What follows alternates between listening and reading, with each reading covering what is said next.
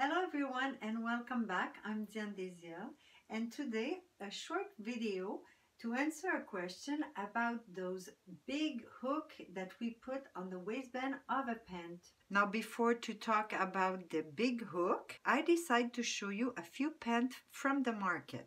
This one doesn't have any waistband and also it doesn't have any extra extension. Now if we look at the inside, one single big hook, but what you will see is also a secondary opening system that is a button and buttonhole. In that case, the button is only sewn to the inside piece because nothing shows from the outside. You could also see that the bottom fly piece, so the double one, is made a little wider to accommodate the buttonhole. Now I wanted to show you this one because on this one you have three different opening systems. If we look at the inside, you're going to see first a snap to hold the extension.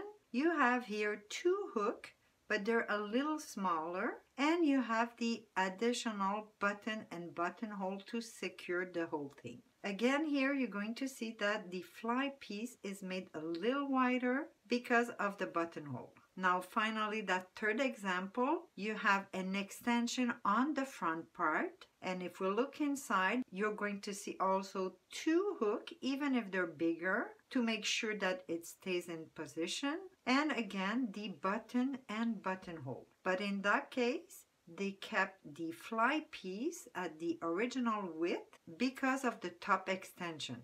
Now let's take a look at the different possibility that you have for the big hook. The first one, you might have seen it before, but usually much smaller. This is a big one. Personally, I don't recommend this kind of hook for pant or skirt because it gives a space and it opens right away. Then the second reason is that it has to be hand sewn, so the look is not so professional. The second kind of hook that you could find on the market is this one. So it's two-piece. I just wanted to show you that it comes in round tip or a little more square tip. The hook is in two-piece, and this one could be sewn after the garment is finished, and it's sewn by hand on each side. So it does go just like that.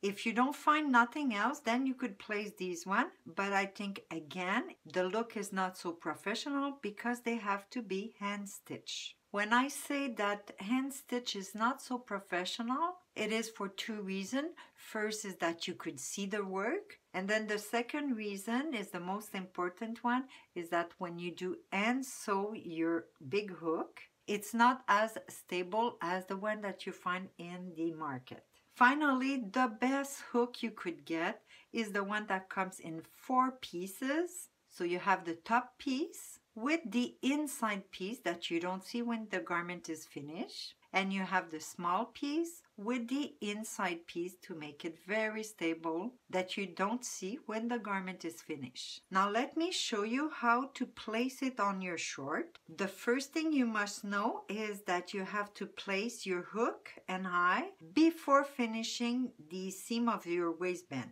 So both sides, I did open mine for a little while. So I'm going to start with the big piece. If you have only one hook, you should place it in the middle of the width of the waistband and at about 5 millimeters from the edge of your waistband. You should have the open side towards the short and the closed side towards the center front. So now when you have your placement, you're going to hold the hook and push only on the inside layer so your points are coming out inside the waistband. Now you're ready to place the inside disc, and you cannot make mistake on which side to place it because there's a single one and then there's a double one. But if you don't want the point to come back out after it's done, you should make sure that the groove going in is placed on top just like that, because the other side is coming out, so it's going to lift your pin. Groove going down goes on top just like that. Now when the inside piece is over, you're going to start bending those little points towards the groove. And when they're bent a little bit, then go with your plier and push them all the way. Now when the big piece is in position, we're going to close the zipper and indicate where the second part should be. Then we'll do the same thing again. So place your hook where it should be and then push for the point to come out inside the garment. Then it's the same idea with the small piece.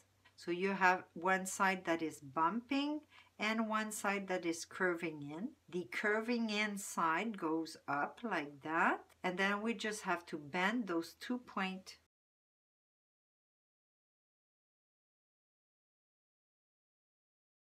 So on this one you might see better. I start bending with the plier and then I will finish folding it, making it flat on this little piece.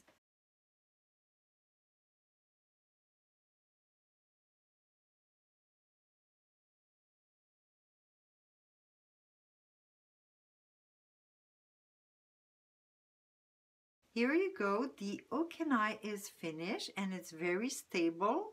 Now you just have to complete your waistband by attaching the inside part, so you need to finish your seam on both sides. That's it for today. Thanks for watching and I see you next time.